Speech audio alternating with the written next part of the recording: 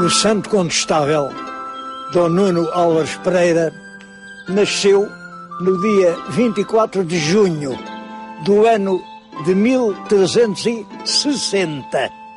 Não sabe ao certo aonde, mas há duas localidades que disputam essa glória com bons argumentos. Um é Sernache do Bom Jardim, concelho da Sertã, e o outro é a Flor da Rosa, no Crato, no Alentejo.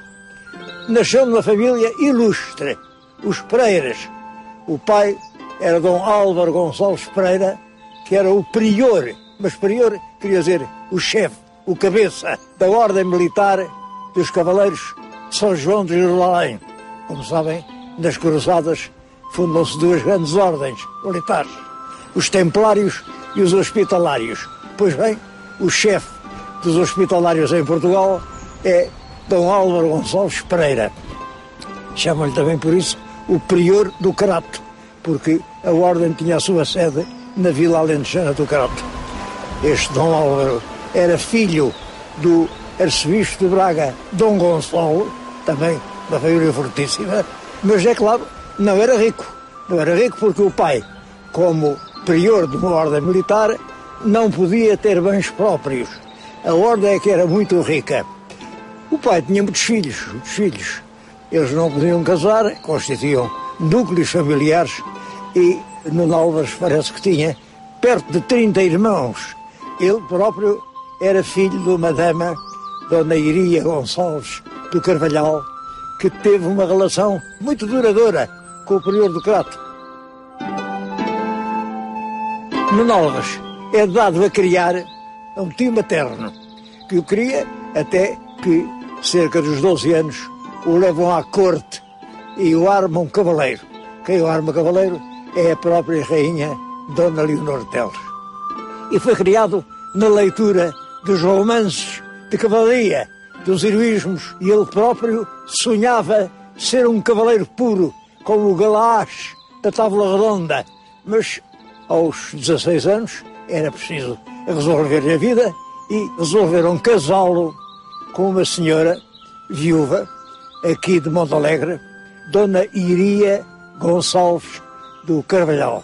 Nuno Álvares não queria casar, queria ser puro e sem mácula no corpo e da alma, para ser capaz de ver o Santo Graal como os cavaleiros poéticos, mas casaram-no e ele vem aqui para trás dos montes. O alcaide deste castelo de Montalegre tinha sido o primeiro marido da senhora que depois casou com o Condestável. É Vasco Gonçalves de Barroso. Não sei se Barroso era apelido ou se era o nome, pelo facto de ele ser aqui da terra do Barroso. Este castelo é a principal fortificação das terras do Barroso. E é muito possível, que quando casaram Nuno Álvares com aquela senhora, houvesse a ideia de que ele viria a suceder no cargo de alcaide-mor deste castelo. Mas o destino quis de outra maneira. Em vez de alcaide de um pequeno castelo transmontano, ia ser o guardião da própria independência nacional.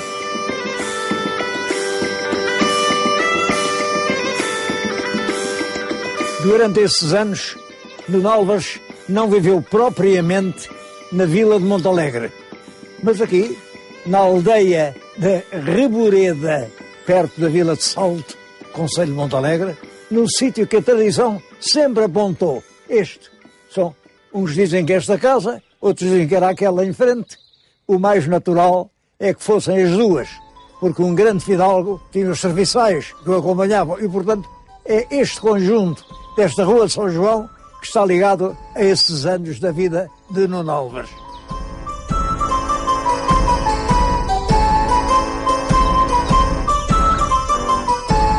Em 1383, chegaram aqui notícias preocupantes. Tinha morrido o rei Dom Fernando. Rei morto, rei posto. O rei deixou uma filha, tem 10 anos, Dona Beatriz. Tinham casado a menina com o rei Dom João I de Castela. E, portanto, a futura rainha de Portugal está casada com o rei de Castela. Perante isto, a nobreza acha bem, pois o rei só tem uma filha, a filha que herda o pai. O povo não via as coisas assim. Pensava que, se a rainha de Portugal está casada com um poderoso rei de um país ao lado, a independência corre perigo. Arraial, por Dona Beatriz! Arraial, por Dona Beatriz! E o país divide-se. Os pequenos são contra a aclamação de Dona Beatriz, os grandes são a favor da aclamação de Dona Beatriz. E é então que Nuno Álvares sai daqui e vai a caminho de Lisboa. Há um ponto extremamente importante nesta história, sobre o qual os nossos historiadores têm passado um bocadinho em claro. É que ele não sai daqui sozinho. Vai acompanhado por 30 escudeiros. Ora, como é que aqui há 30 escudeiros? Bom, quer dizer que Nuno Álvares, nos anos que esteve aqui, arranjou um grupo de camponeses, de cavaleiros vilãos, que treinou das artes da guerra e que agora constituem um núcleo duro. 30 escudeiros que o acompanham até Lisboa. Nuno Álvares e os seus 30 companheiros chegam a Lisboa nos últimos meses de 1383. Um acontecimento dramático mobiliza a cidade. A morte do conde de Ourém, João Fernandes Andeiro. Este conde era galego, era o grande influente da rainha, era partidário da aliança de Portugal com a França contra a Inglaterra. Aliás, já tinha sido ele o partidário da aliança com a Inglaterra contra a França. Tanto o Andeiro como a rainha são odiados pelo povo.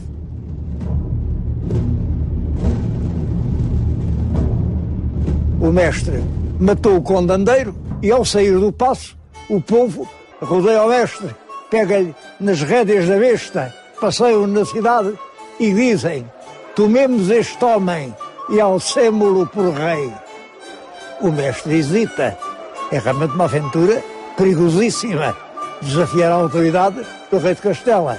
Mas é aí que Nuno Álvares começa a sua vida política. Ele diz ao mestre: vamos em frente, não tema, é preciso salvar a independência de Portugal.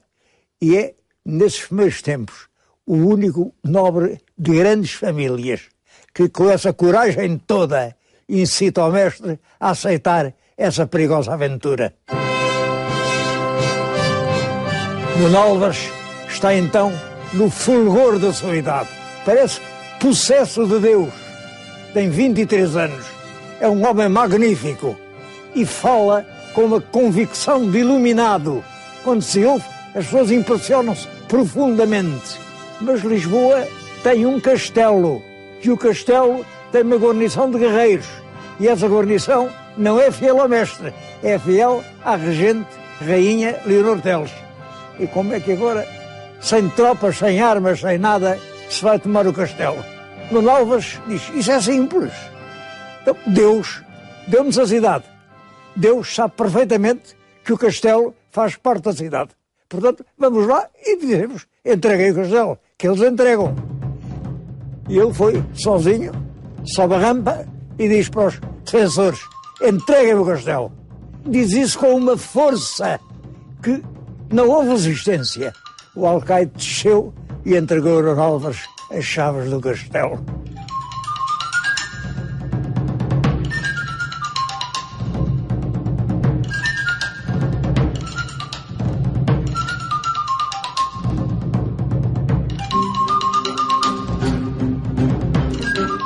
Um facto semelhante é o de Almada. A Almada também tem um castelo, um forte castelo.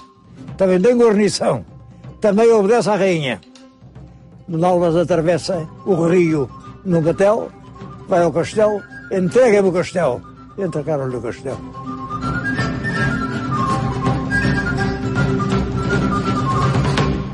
A Revolução avança e a mãe de Nuno Álvares, a Iria Gonçalves, ouve falar no papel que o filho está a tomar e tem medo.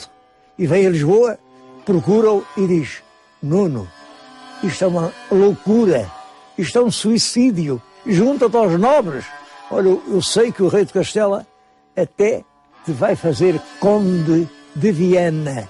Ser conde era a suprema dignidade para o nobre. O nobre responde: oh mãe, não conheces este teu filho. Eu preferia morrer 1000 vezes a passar-me para o lado dos traidores à pátria, seja como for que me deem em troca. E fala com a convicção, com a certeza, que a mãe enche-se os olhos de lágrimas, abraça o filho e vai dali para a terra onde está convencer um outro filho, Fernando Álvares, a vir juntar-se ao irmão na defesa do mestre. Era um fidalgo, agora já são 2.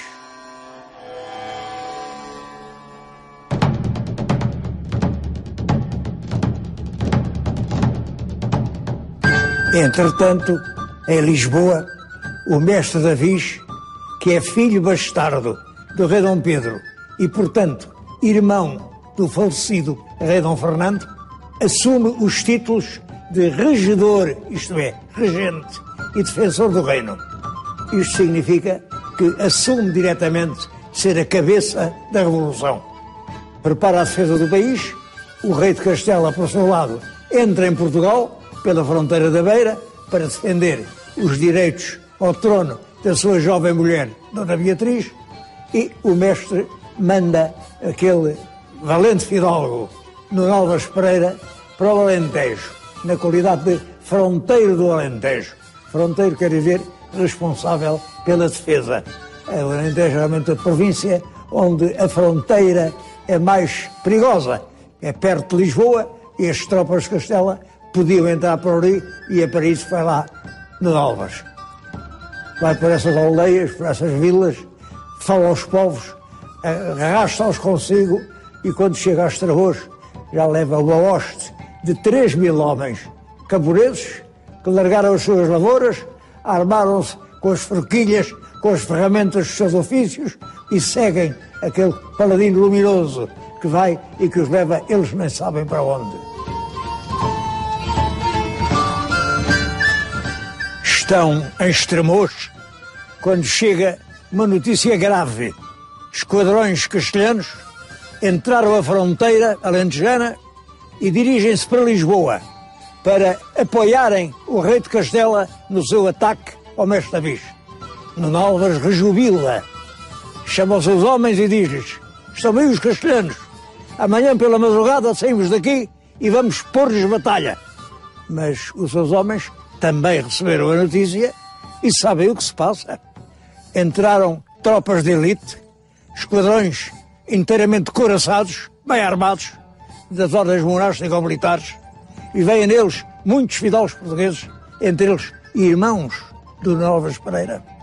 E, portanto, ficam preocupados como é que aquele bando de camponeses vai dar batalha a um exército de elite. E à noite reúnem-se, discutem e, por unanimidade dos alentejanos, porque os transmontanos ficaram com o Nuno Álvares, decidem não ir, porque é uma loucura com aquela gente, querem lutar com aquele exército. Vai ser um açougue, é uma batalha. E escolhem os seus representantes, que de manhã, à hora em que deviam partir, dizem a Nuno Álvares: Nuno Álvares, não pode ser. A desproporção de forças é evidente. Isto é 1 para 10. Eles vêm armados, nós estamos desarmados. Isto é tentar a Deus. Não pode ser. Portanto, Nuno Álvares, muito amigos, mas nós não vamos consigo. Com eles veio os seus irmãos.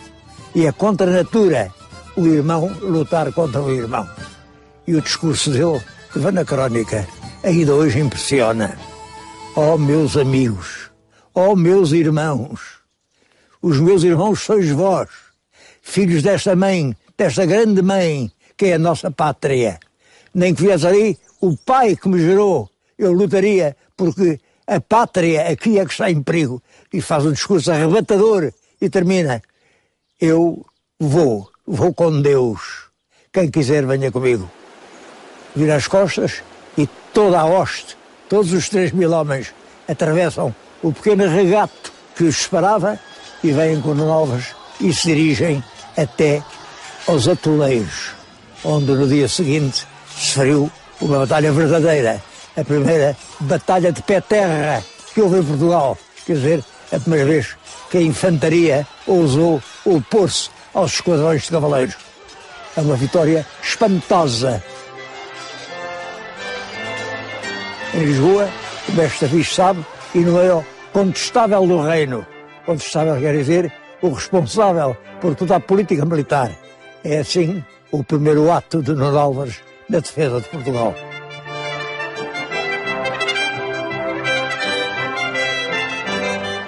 Os acontecimentos precipitam-se em Lisboa. O cerco dura meses e meses. Dentro da cidade morre-se de fome. O sofrimento é imenso, mas todos aguentam. E Deus parece estar do lado português, porque no acampamento castelhano cai uma terrível epidemia de peste. Morrem às dezenas os soldados e os cavaleiros. E o rei de Castela é obrigado a levantar o cerco e a ir outra vez para o seu país para recrutar um novo exército para voltar a Portugal. Isto é uma meia vitória. E a vitória põe sempre a população do lado do vencedor.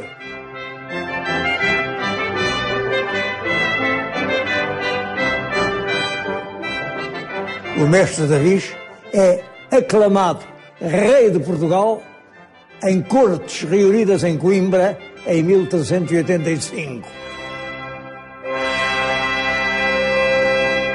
O rei de Castela reúne um novo e poderoso exército. Entra pela fronteira da Beira, vai até Coimbra, que ocupa, desce, vem por Leiria, tropas castelhanas, tropas francesas das comarcas perto da Espanha e muitos portugueses que militam sob a sua bandeira. O rei de Portugal fica preocupado, dirige-se a Abrantes, bem no centro do país, e pergunta aos seus conselheiros o que é que se deve fazer. A ideia de dar uma batalha é impossível, os que estão nisto, quando chega, vindo do Alentejo, Nuno Álvares. Ele não pensa assim, é preciso da batalha e já. Quanto mais tarde, pior. Discutem, zangam-se, e ele diz, pois vocês não querem, eu vou. E com a sua pequena hoste, ele sai de Abrantes e vai caminho de Algesbarrota tomar posição. O rei de Portugal pensa, bom, eu não vou deixá-lo morrer sozinho. E vai também juntar-se a ele em Algesbarrota.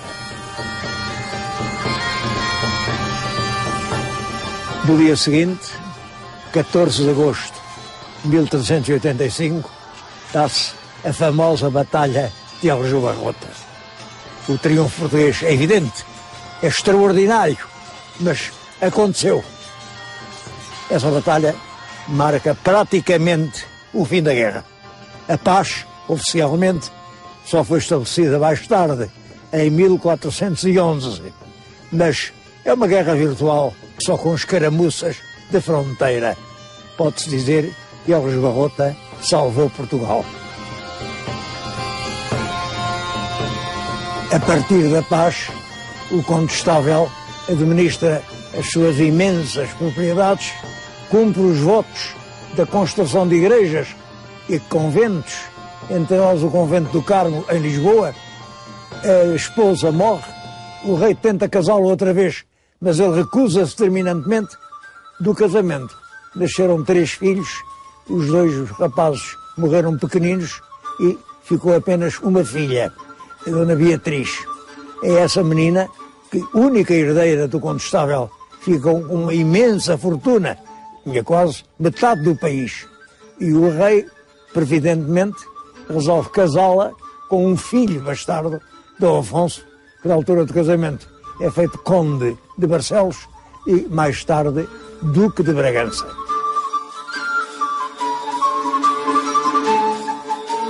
É assim que nasce a Casa de Bragança, cujos duques reinaram em Portugal desde 1640, data da Restauração, até 1910, data da República.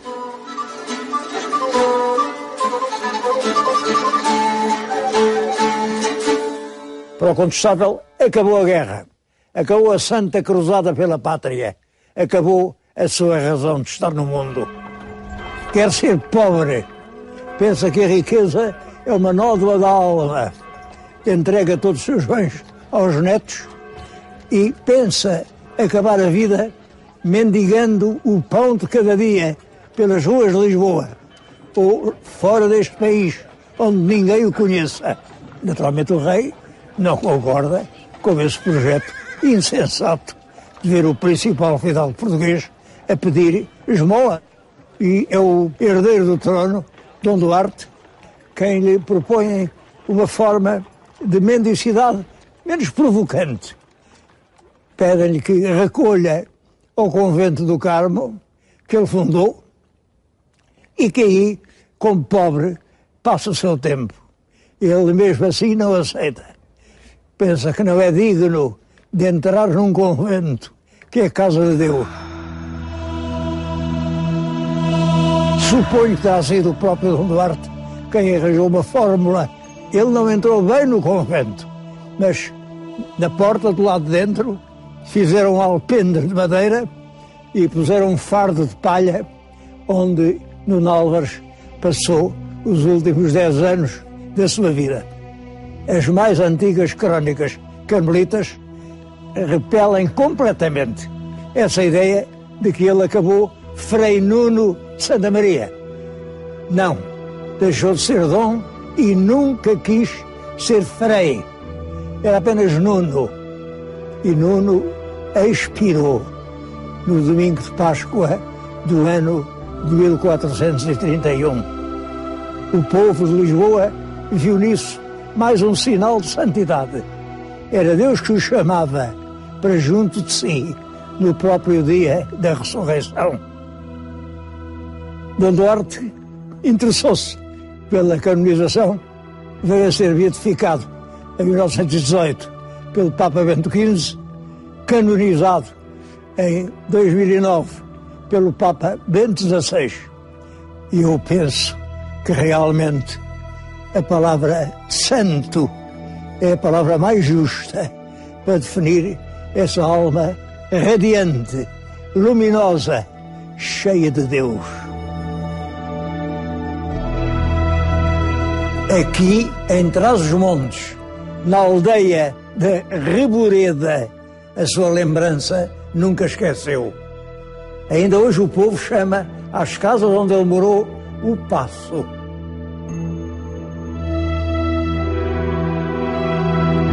Estamos na Vila de Salto, na igreja paroquial, uma igreja medieval, que já era a matriz da paróquia no tempo do Condestável.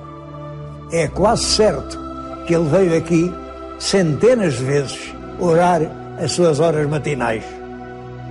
E aqui, na igreja onde ele rezou, uma pequena chama junto à sua imagem exprime o eterno agradecimento dos portugueses.